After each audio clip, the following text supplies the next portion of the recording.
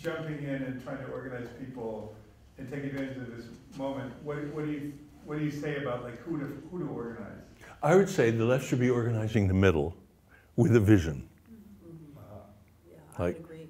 How many people are really worried about medical care?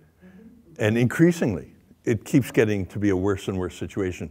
Rural hospitals shutting down, maternity wards shutting down, stuff like that. So I would say left, organize the middle. The middle will be more effective at organizing the right or talking to the right, engaging in dialogue with the right, than we will.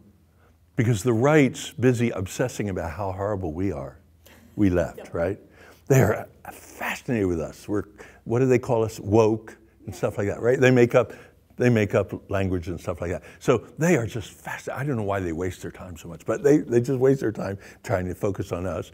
I've run into leftists who kind of get obsessed with the right, and all of that's a waste of time. But what matters is to sell our vision to people in the middle, and because they're not the woke people, whatever, they can talk with the people on the right, and they'll get some of them, but not all of them.